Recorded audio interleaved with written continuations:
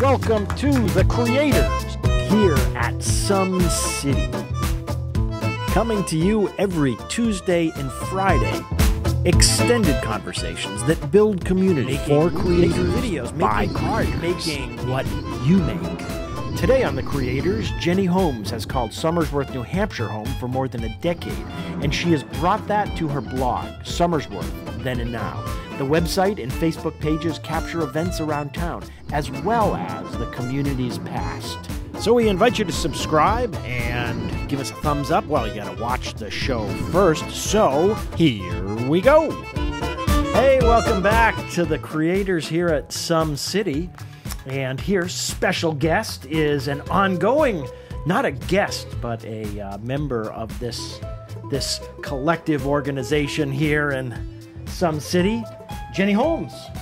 Hey Bill, how you doing? I'm very well. How are you? I'm good. Happy Thanksgiving. Not sure when we'll broadcast this. Probably at Easter, but you're not normally that bad. It doesn't normally take you that long. Let's be honest. We are. We're trying to get more prompt with these. So Jenne runs Somersworth Then and Now, which is both a website as well as a Facebook presence, and you've become quite a mainstay here in the city of Somersworth and on Facebook. Yeah, it's taken about 4 years, but yeah, it's fun. I wouldn't say I was a celebrity. I don't want to be a celebrity. I didn't do that on purpose. It was just like I became that face, and people know me and people trust me, and it's fun. It's fun to learn about the place that you live. Sure. What is Somersworth Then and Now? You know, you meet somebody and they say, "So what do you do?" And how would you describe Primarily, Somersworth I'm Then a and Now? blogger. I'm a blogger, so basically anything on Somersworth Then and Now is my perception of something. As opposed to a newspaper or a journalist, where it would be more fact based. Let's put it that way. I have more imagination. I can use more of my imagination or my perspective in a piece than maybe a journalist can. Yet one of the things that strikes me about Somersworth Then and Now is very real to this community, very authentic. And I try to be. Do you find that people respond to that? Do they mention that it feels very real to them? Yeah, I've had a few people. Obviously, we have the local paper Fosters, and people have said they read both, because often you'll find Fosters reporters and you'll find me too at the same events. And what I find is people say that they like mine because it's written from the heart. Fosters, as I say, would be more factual based than mine. I've done both styles of writing. I actually prefer blogging because you can get it more imaginative and more creative, and I can describe the smells of the Indonesian fair, whereas maybe they can't. I couldn't so much if I was writing for the paper. Where do you get your content? How does that come to you? A lot of it comes through Facebook. People tell me about different events, or I go out and I look to see, if there's an event coming up, I'll try and get there. If I can't, I ask people to send me pictures, and then, with descriptions, etc. Because after 4 years, I've probably been to a lot of the events in Somersworth by now. But that's mainly what I do. I basically, people tell me now, it's become that kind of like, oh, ask Jenne, she'll come. And if Jenne can get there, Jenne will be there, but not always. I do have a life sometimes. Good for you. Good for you. So why Somersworth Then and Now? What's the... Sorry. Yeah, that's it. You were there. One of my other passions is history. And I'm also a director at the Somersworth Historical Society and Museum. And it just made sense to me to kind of pull the two together, because often you find history repeats itself. And the more you delve into the history of one particular thing, i.e. Somersworth, the more you realise, history does repeat itself. It doesn't change. It changes, but the problems are still the same from many years ago. It's not that nobody's tackled that problem, it's just that problem's resurfaced in a different way. But being able to connect those two together, and this city has such a rich history, it's crazy. When you start to delve into it, it's like, okay... Yeah. What kinds of any particular kinds of things that have come up recently where that historical has played? It feels very current, feels very contemporary. Well, there's the Hilltop School, for example. Yes. I mean, that's been a big issue in Somersworth for many years. Yes. Tell us about what the Hilltop School is. The Hilltop School was a grade school. Sorry, not a grade school. It was originally a high school. Mm-hmm. There is some debate as to whether it was the first public high school in New Hampshire or not. Mm-hmm. I tend to go with it wasn't, but that's okay. Probably the first public. There were private high schools before that, and that was in 1850. What you see on the hill now is a different school. It was rebuilt because it became a grammar and high school in 1929, I believe. Don't quote me on that. Yeah, but way back. Don't quote me on it. I think it was rebuilt in 6 weeks, literally. Wow. They basically just took the old one down to its foundations and rebuilt it.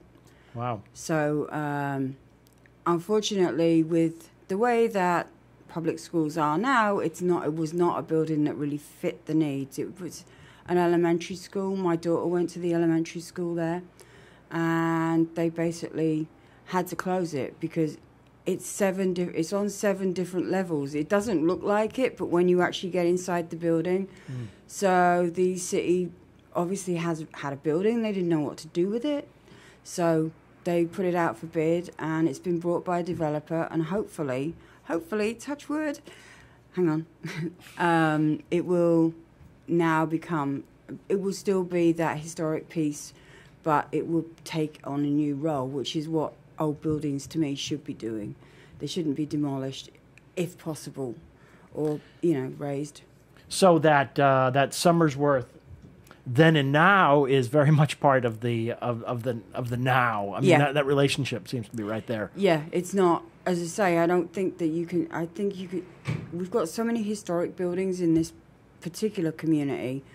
Some of them we lost, unfortunately, but it's nice sometimes for people to go back and realise what there was in Somersworth and what there is now. Yeah. What? How has this? Another actually first question I like to ask, which we're putting in the back end. Maybe we'll put it in the front with the wonders of editing, but. Do you consider yourself a creator, and what is that? What, if anything, does that mean to be a creator? I do create because I write, and it comes from nowhere, which I never really considered a skill because I've always been able to do it. But I was actually on a ride along with one of the Somersworth PD, with the Somersworth PD, and the particular person I was riding along with. He's like, wow, I'm marveling at what this guy's doing. He's getting out and doing traffic stops and all this, that, and the other. And I'm like, I couldn't do that. And I'm sat in the cruiser in relative safety. And he turned around and he said to me, so you're right. How do you do that? And it's like, I never really thought about it in terms of, you have to come up with something. And it has to be relatable to other people. So, I am a creator. Plus, part of blogging is doing photography. One day I'll get as good as you and learn how to do video, Bill, but that might be a while. Yeah, well, I in turn really admire photographers, writers. I mean, it's all part of the same thing, but my skill set is definitely the moving picture and that relationship between people in real time. As a creator yourself, how has the availability of reaching an audience in this perhaps new way, or is it different from newspapers? My hunch is yes, it is. It is a different very skill different. set. It's very different. I mean, I particularly love social media. I know not everyone's into Facebook and Instagram, and I'm not so keen on Twitter, but it allows you to reach a bigger audience. Like a lot of the people that are on my Facebook page actually used to live in Somersworth, or they may just work here, or they may have relatives that live here. But they want to know what's going on in their old hometown, or, it may be people that do reside here. Mm-hmm. But there are people that I wouldn't necessarily have been able to reach with the local paper because the local paper only goes so far. Mm-hmm. The one thing I do like about the paper as opposed to or print, I should say, not necessarily the paper but print, is as a historian, I can go into the archives of all the old newspapers and all the old letters, and I can look and I can get a different perspective on what I see now. Mm-hmm. What are you? What's the promise you're seeing in? And actually, along those lines, what's the promise you're seeing in specifically Somersworth Then and Now, but also this new way of creating content? Why Somersworth? Why within a locality? Because your focus has been very particular in that way, and I think that's where a lot of the strength of your blog comes from, is that it is very particular, and we talked about authentic as well. Yeah. But why Somersworth? I live here. Yeah. It really comes down to the fact that I live here. The people that I talk to, the people that I see, they all have stories. I mean, I see I've done some events this year. I know what it takes to put on those events. And then they're not really given the credit, I guess, that I feel they deserve for putting on those events or being a part of something bigger than themselves. Mm-hmm. So for me, that's one of the main motivators, is like the small businesses downtown. I love to promote the small businesses because they're my neighbours, they're my friends, they're the people that might live next door to you. But people tend to forget that. When they go to the Walmarts, and trust me, I go to the big box stores like everyone else, but if I can, I'll support them as opposed to supporting the big box stores. Although, again, they pay wages for the neighbours, so it's all swings and roundabouts, I guess. But it's much more friendlier for me to go downtown and just shop or eat or do whatever I'm doing downtown. And it seems like people were interested. I never thought people would be interested in what I'm eating today. And I don't always put it up there, trust me. There's a lot of things that you don't want to know that I'm eating today. But I tend to, if I'm going out for a coffee in the morning and a scone, you know what? I'll put it out there. It's like, yeah, come and have a coffee and a scone downtown. It's like, I like that idea of being local. I like that idea of, we used to be very local 100 years ago because we didn't have the wonderful automobile. And we got away from that. But you can be just as happy in this 10 square miles. In fact, in Somersworth, I think we're going to do a program on this. Mm-hmm. I haven't talked to you about it yet. Okay, you're pitching right now. Yeah, I'm going to tell you now what we're going to do, or what we may be doing. In Somersworth, we're 10 square miles. We are the smallest city on the seacoast, but you can do everything within Somersworth that you would ever want to do, with the exception of go to the hospital. But we have 2 hospitals either side of us, so it doesn't really make that much of a deal. But you can get your pet food here, and I'm talking local stores, smaller stores, not just the big box. Mm-hmm. That fascinates me. It fascinates me that there's this whole economy within an economy. Mm-hmm. And what you see on a microscopic level in your city is probably what's happening across the country itself. Well, that brings up the point of audience for what you're doing. On the one hand, like the local paper, the audience are the people right here. But the beauty of this social media, of this way of connecting, is that the stories of right here can speak to people in other places. I've been taken sort of emotionally with the fact that Paradise, California, is really similar, was sadly, very similar in size to Somersworth, New Hampshire. About 11,000, isn't that our population? Yeah, we're about 11,779, I think, at the last census. Yeah. And so it strikes me, I want my students to send them a note to folks. I don't know how to post that, but maybe through Facebook to find the stories that are happening there and the stories that are happening here. And they're probably very similar. Mm-hmm. Yeah. And the stories of resilience, of I think in some ways, there's some huge, not forest fires, but excuse me, huge fires in the mills here that have that profoundly affected this community. Yep, 1933 was one of the biggest It devastated. I believe it was 2 of the mills, but don't quote me on that. But I've seen pictures of the night after the 1933 fires, and it was bad. It was, yeah, the whole thing was devastated. And they were lucky they didn't lose more houses, because at that time, Somersworth downtown looked very different. Mm-hmm. And if those flames had come across, there would have been no downtown, basically. We've also had the 2007, which is, I think it was 2007, was when the disused bleachery went up in smoke. And I was here for that, and I remember that vividly, because it wasn't that far from where I lived, but you could see it from all over. I mean, it was fascinating, but at the same time, it was terrifying. It was one of those things. But yeah, there's been a lot of disaster. Not so many disasters in Somersworth, but yeah, the mills. When our economy ran through those mills. Well, huge. I learned. I mean, you brought me for one of the echoes. There we are.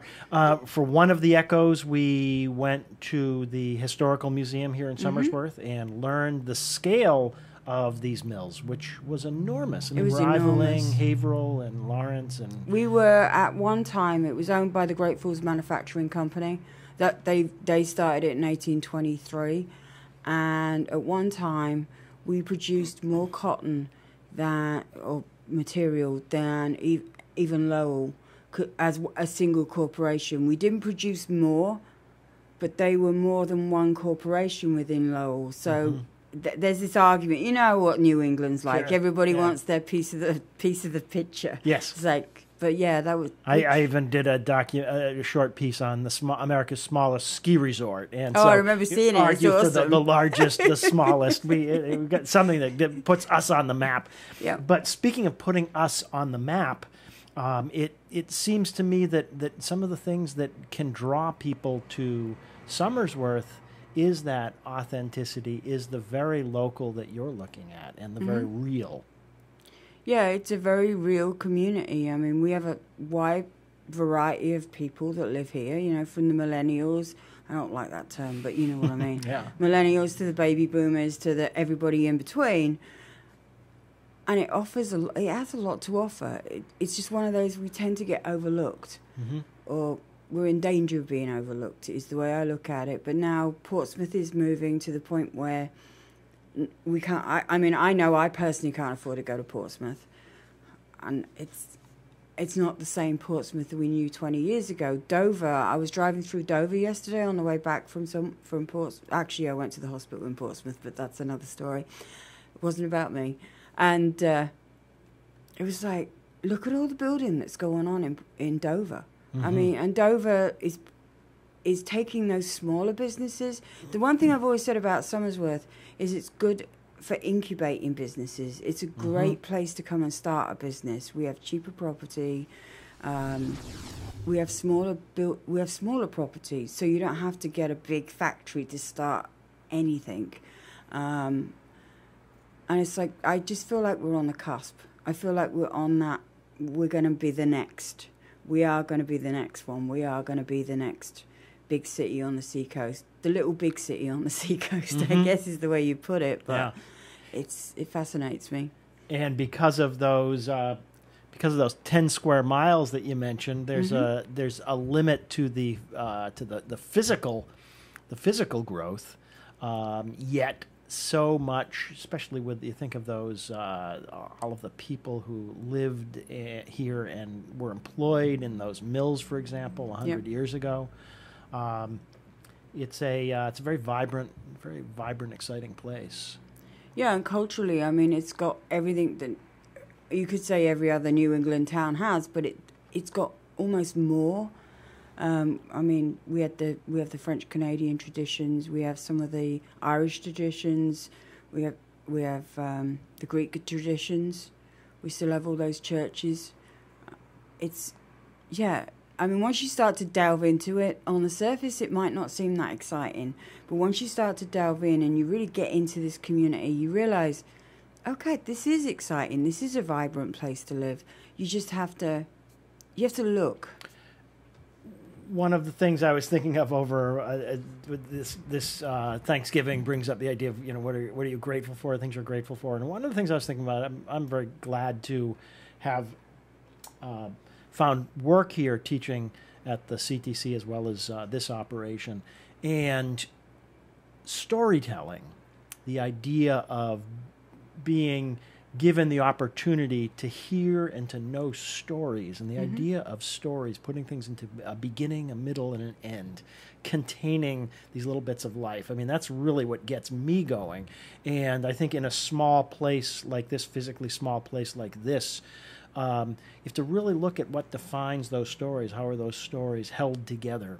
And what are those? Because what matters in stories are the details of that beginning, middle, and end. What's the story? Why are we telling it? Who are we telling it to? I got to tell you something.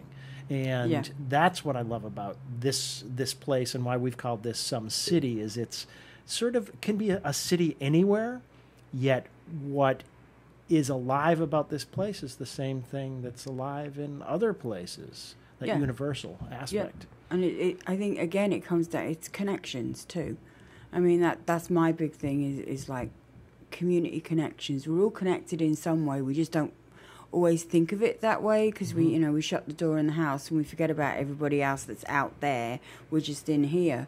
But everybody's connected in some way, even if it's a different language or the way we speak, or I mean, obviously I'm not from Somersworth originally with this accent. I hope not.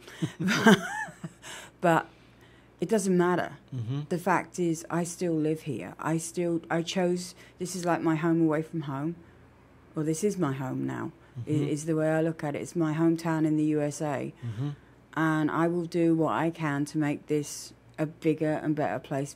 Not a bigger place, because it's very hard to expand in 10 square miles. Right. But a better place than when I got here, I guess, is the way I look at it. And it's a question of, once you connect people, you'd be surprised how many people are like, I'll say, oh yeah, I know so-and-so. They could probably help you with this or that or the other. I mean, we've done that in SomeCity in some ways with the partnership we've built. But I think because it's like we're a connected, disconnected society right now. Yes. And that's partly down to social media. But social media used properly, or there is a way to communicate through social media. I mean, I always have a positive attitude, because I think that's, I don't really need to sit and read someone's negative views, is the way I look at it. And nobody needs to sit and read mine either, because I don't really have any anyway. But so those connections are important. And being able to connect people with like-minded people, or people that see the same thing that you see. Like some people see a row of empty houses or a row of empty shops. They see a row of empty shops. Other people, like you or I, would walk down and go, "Oh, this could be an artist studio, and this would be great for videos, and this would be great for that." It's all about perspective. It's about the way that you tell a story too. And Bree and students, I've been working with some of my students, and we're returning to drama after my foray out in California. Came back with just excitement over the potential of this medium to bring those stories to a wide audience, to bring the passion of that story, the why of that story, which is really why stories are significant to us. It's we're embedded in them. Yeah, we're there. We're all writing our own story. It's just that there's different chapters to those stories, depending on your way, where you are in your life. It's like my kids are now getting married. I'm now burying people. Unfortunately, I attend more funerals than I do weddings. That's just the way that life works. But I know what you mean, because I'm actually in the middle of writing a book. I've been writing this book for a while, but there was an awful lot of research. Can you tell us anything about it? It's Murder at 45, and it's set in what some people know as the Old Pearls Bakery downtown, which I now consider one of the most iconic buildings in Somersworth. And it was about a murder that happened in 1897, and the the headline in Foster's was the murder of the century. It was a particularly despicable murder. It was a murder that didn't need to occur. I mean, we all rob banks, but you don't necessarily need to. Well, no, we don't all rob banks. I take that back. I'm going to get arrested I haven't recently. Yeah. Not with this accent. You don't rob a bank. It's like it's that simple. But I can see the line up. Yeah, it was we need this person to speak. Okay, yeah, it was me. But here you go. But it was, yeah, they did. The guy claimed that the devil did it, and it gets a lot more intricate and it's a lot more interesting. And the more I've researched, it's taken me a long time to write, because the research that I've done has just gone from, it's like being Alice in Wonderland. It's like going down the rabbit hole, and you start off this way, and then you find these other connections another way. And like I've just connected into H.H. Holmes, who was the big serial killer in the Chicago World Fair. There's a connection there with Somersworth. There's a connection there with New Hampshire. So the more I go into it, the worse it, in some ways, the worse it gets. It's like, help, I need to like narrow this down a lot more. But slowly but surely it's getting there. So, well, I look forward to hearing more. Maybe we can produce that right here in sunny old Somersworth. Oh, yeah, we will. It's written about and in. In fact, a lot of it's been written. The first drafts were written in the building itself where it occurred. So it was kind of like, this is really cool. Look forward to seeing it. Look forward to seeing all the other stuff that's happening here in this in our fair city, in these 10 square miles. Yeah, because the future is now. Yes. And one of the things we keep on coming back to is the idea that the creative economy is essentially part of the economy. Yep. That it's not about, some separate thing, but it's about things that you and I do and this community does, and that creative impulse is in all of us, in our community. In the heart of it, you talk about building a community, and it's a creative force that creates community. Definitely. I mean, you don't have the creators. It's like people say to me, oh, writers are like yesterday. And I'm like, well, do you use the internet? And they're like, yeah. I'm like, you're either reading something or you're watching a video. But even if you're watching a video, invariably there's subtitles under there on the YouTubes. I'm like, so you're reading. So someone has to write this stuff. It's like, it's not... but we don't necessarily think of creative as in terms of those things.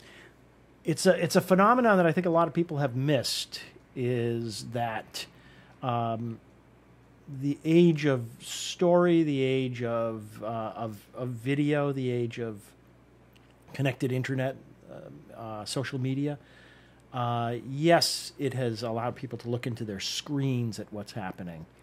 But it's also, I think, brought forward the word, the essential word, because you mentioned that you don't see yourself as a journalist as much as what I would call a storyteller. You're personally involved. I describe myself as a blogger, which sometimes leads to some interesting conversations too. Like, what's a blogger? And then you tell them the differences I did at the beginning of this. But essentially I'm a storyteller. I mean, sorry. No, that's it, and that's just the word. The word is, blogs have really returned us to the word. I mean, I spend so much time on that little tiny screen looking at words, actually, doing that pinch thing so I can actually read those words that are on the screen. Yeah, I know what you mean. But it's not just about a story. But like you said, even in those story videos, the word is underneath it. Yeah, and I think people don't think of it like that because we're so used to the way it's done now. We've had the movies, and movies are just stories told in a different format, as you well know, because you produce some really good ones. So we tend to not think of it as the written word so much, but I think all of those things have their place and they have their time. And the one thing I like about the video is the fact that that's the oldest way we've ever told stories, is face to face. Like you and I will sit here and I'll tell you a story about my Thanksgiving and you'll tell me a story about your Thanksgiving, some funny story that, you know, or resonates. And that's one of the reasons I like the video, and I'd like to get more into the video. But the written word is just, it's what makes me go, oh, wow. Yeah. Because I can be as creative as I want. I can be as ridiculously imaginative as I want sometimes too. Yeah. Well, you're leading this new literacy, and I thank you for it, and thank you for sharing this space, sharing this adventure in this town. So look forward to more, and I look forward to you teaching me how to use video editing equipment. We're gonna get there. There it is. There it is. And folks, come on here. Come on into SomeCity. We'll start having some classes here as well as at the Career Tech Center. Yep. So, Jenny, thank you for Somersworth Then and Now. Thank you for your words. And we'll see you real soon.